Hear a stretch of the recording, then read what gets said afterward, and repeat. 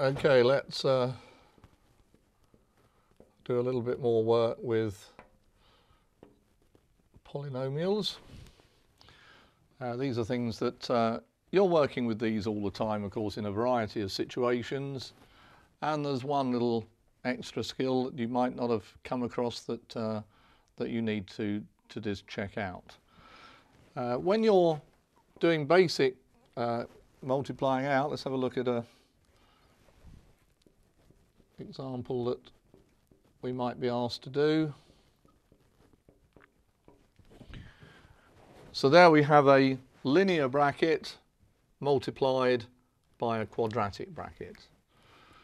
The rules of expanding brackets, the distributive laws, are very simple. You take each term from each bracket and multiply them together. So that is multiplying that, that, and that. And then the plus 1 multiplies that, that, and that. And mentally, you should be saying, how many terms do I expect to get? So here, you expect to get 6. So we've got 3 yellow terms and 3 pink terms. So in this case then, 2x times 3x squared is 6x cubed. 2x times minus 5x is minus 10x squared.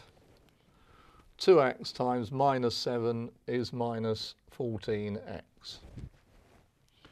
Then looking at the pink terms, plus 1 times everything's nice and easy, plus 1 times 3x squared, plus 1 times minus 5x, plus 1 times minus 7.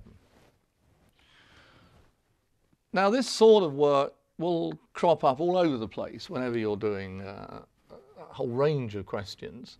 You should get into good habits, and the first good habit is always to simplify as you go along.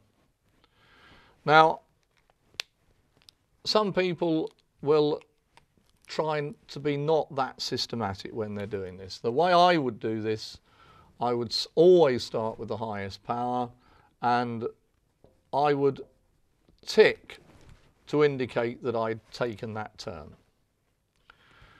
So then negative 10x squared plus 3x squared is minus 7x squared. And notice that little tick, it does make it clearer.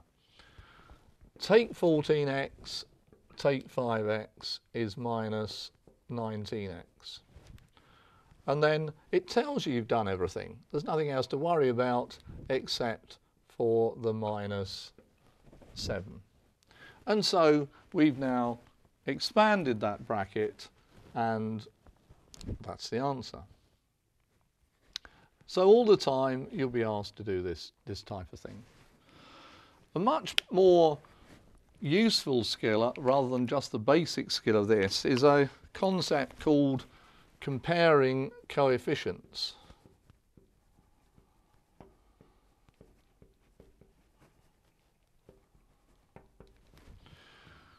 So let's have a look at a question like this. I need to be careful how I copy this down so that we get it right. X plus p times 2x squared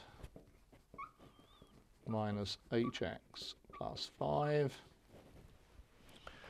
And on the other side, I'm actually going to be told the answer, 2x cubed plus x squared minus qx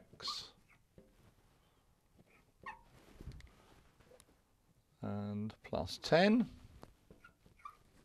Find P, Q and H.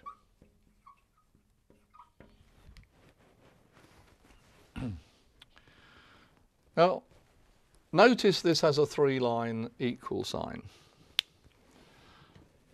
Now, strictly speaking, that should have a 3-line equal sign as well, but I mean, most of us never bother really, but it's very lazy because the 3-line equal sign actually tells you just a little bit more important information than the 2-line equal sign, because the 3-line says that that side is identically equal to that. In other words, it's the same thing written in a completely different way. If we have an equal sign, strictly speaking, it means solve it. So if you were given this equals that, it's sort of saying to you, I want you to solve it to find x. But we've got the 3 lines here, so all this is telling us is that that side is exactly the same as that. And that's very important in this method of comparing coefficients.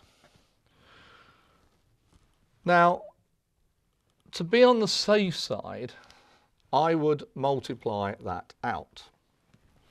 So I would have 2x cubed minus hx squared plus 5x.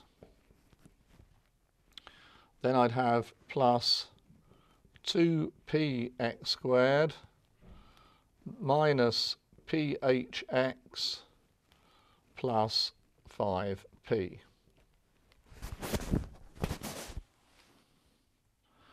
Now this is where people get a little bit of a muddle. I haven't done any of this grouping yet, this ticking. I'm going to do that because I need to do that. So there's only 1x cubed, so it's 2x cubed. Now be careful with the x squareds. There's a minus h and there's a plus 2p. So I'm going to write that as 2p minus h x squared. Then there's a 5x and there's a minus phx. So there's a 5 minus phx. Finally, there's a 5p. And all of this is the same, not equal, the same as that. So, what does the same mean? Well, the same strictly means that whatever value of x I put into each side, I'll get the same answer. That's what it really means. But it also means it's got to look the same.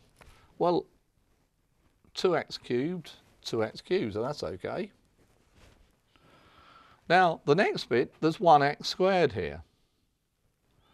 But how many x squareds are there here? There appear to be 2p minus h, but I'm saying it's the same. So 2p minus h has got to equal 1.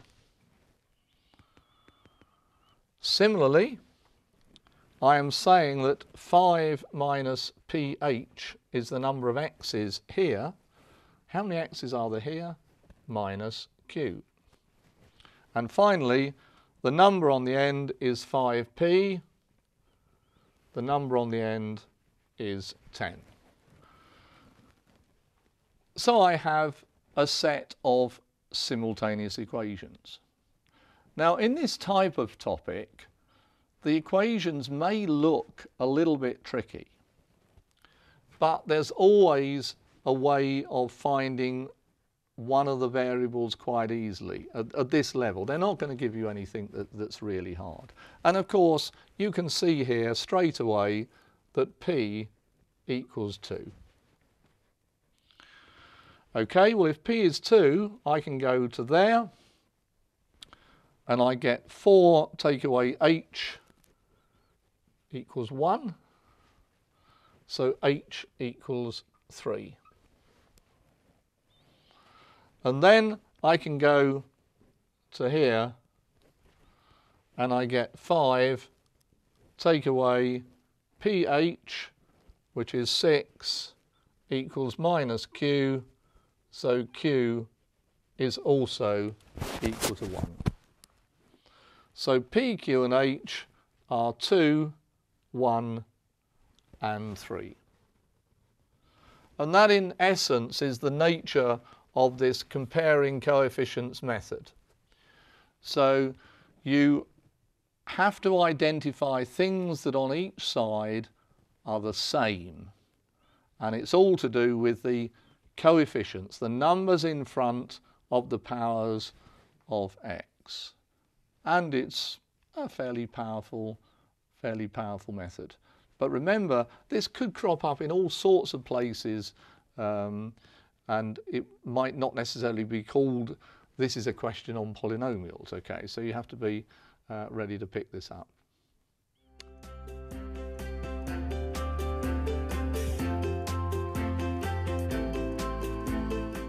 Okay, Mary, so let's have a look at this one. So solve x plus 2x equals 12. So what do you think you do first? Okay, well, I want x on its own, so I would put x equals 12 minus 2x. Okay, so a lot of the time we want to get x by itself, but what we want to do first is get all of these x's together. So can you see anything we can do with this? Get all these together in one place. Oh, okay, it's 3x, isn't it? Yeah, so absolutely. 3x equals 12. Oh, and so x equals 4. Brilliant, spot on, well done.